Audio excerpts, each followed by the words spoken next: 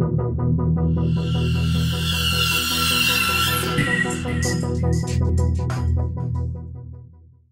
this video, we're going to talk about loops. Loop start and loop end, or length, and I'll show you how to change that too. Okay, so once again, we're going to return with our lovely vocal sample. I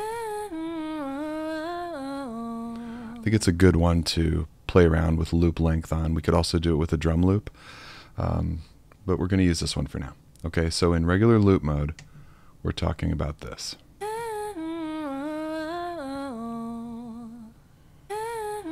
And we talked about the two different loop modes in a previous video, so you can watch that if you missed that.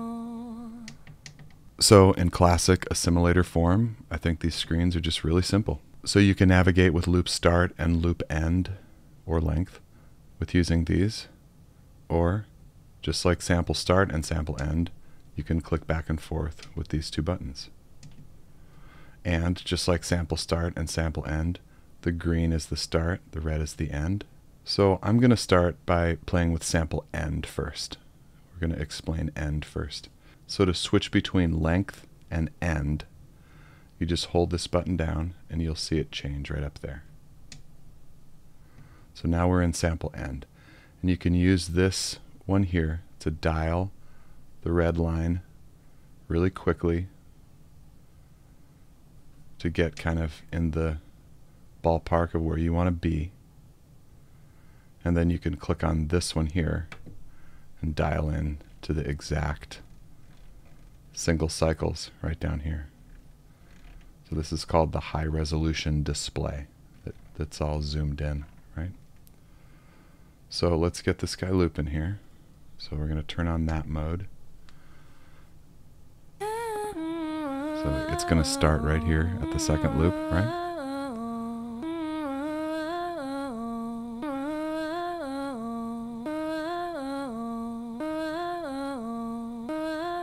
Then you go to loop end, all the way down to a single cycle. So if you were wondering how to make an oscillator or a single cycle out of any sound file you've got, that's how to do that.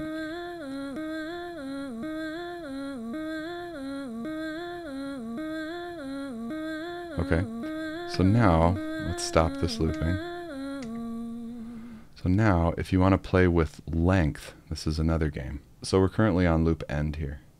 But if you hold down this button, watch that change. It'll change to length.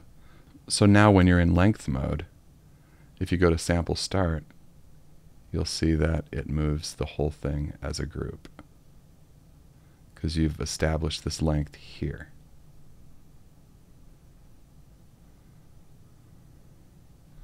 So that could work like this. Back in loop mode, trigger.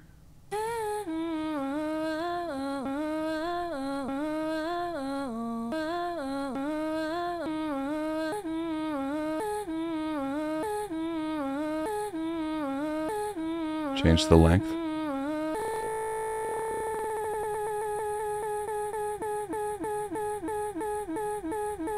Start point.